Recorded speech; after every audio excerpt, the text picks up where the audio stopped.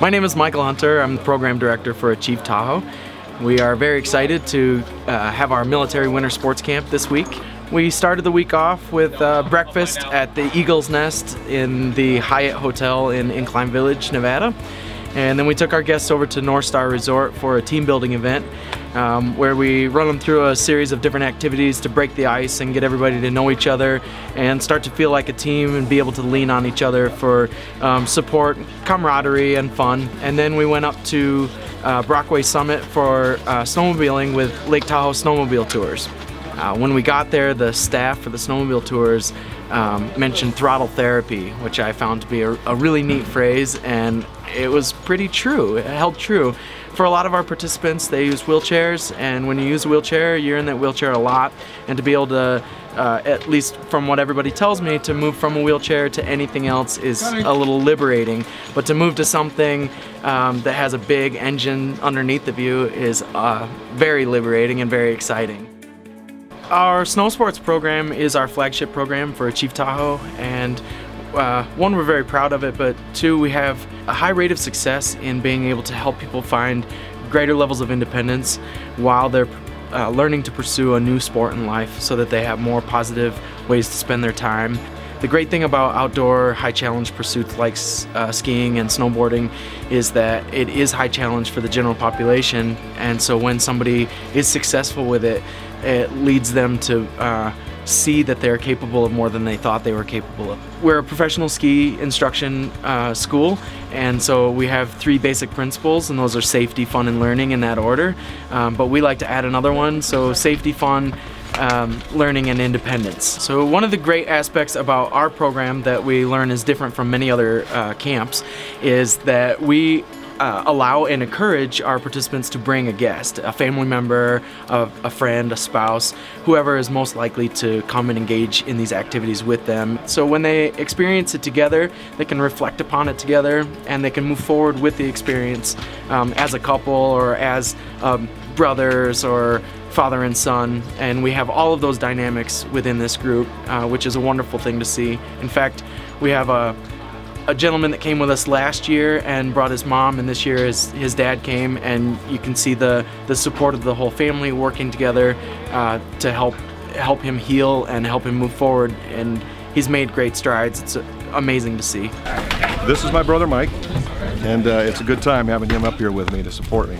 My last deployment, which was Afghanistan in 2010 and 11. Amongst other things, I sustained a brain injury, a traumatic brain injury. It caused me some short-term memory loss and subsequently an aneurysm that I've had to deal with every 8 months, have it retested.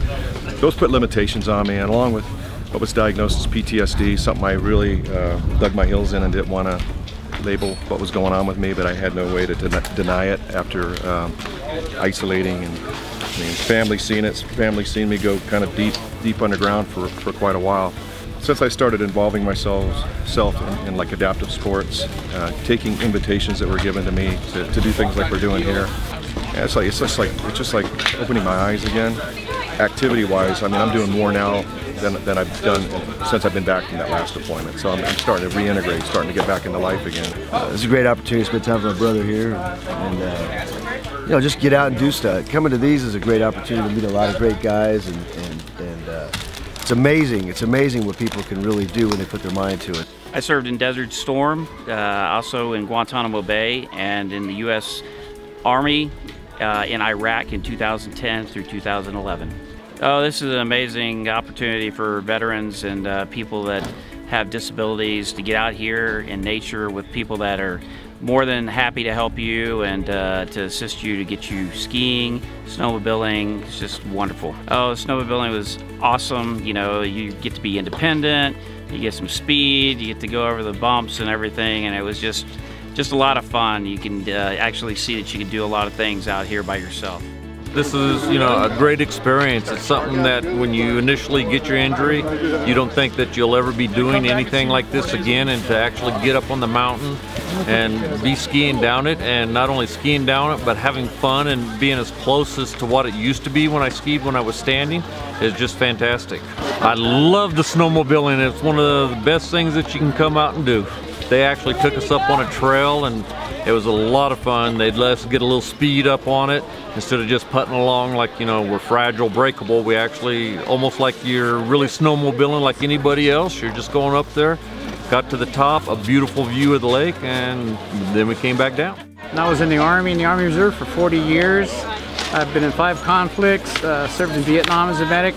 In my last deployment to Afghanistan, where I received spinal cord injury and lost lower half of my left leg. This is my first year actually stand skiing. I've been doing sit skiing for the last 6 years, did the snow bike, and I decided, you know, it's time to get back up on my own 2 feet. I was in the Army. I was with the 82nd Airborne Division, and my injury was sustained when we invaded Panama back in December of '89. It's great to be out here with my wife, without our kids, because our kids would take a lot of work, and we don't get very much time by ourselves without worrying about their needs and cater to our needs ourselves. So this is a great opportunity for me and her to reconnect, where, you know, when we go back, we can actually we can build upon, you know, our week here, and still give our kids their attention. We feel we've been able to push people beyond their comfort zone so they can achieve something beyond what they expected. And with this, we hope they all go away living our motto: if I can do this, I can do anything.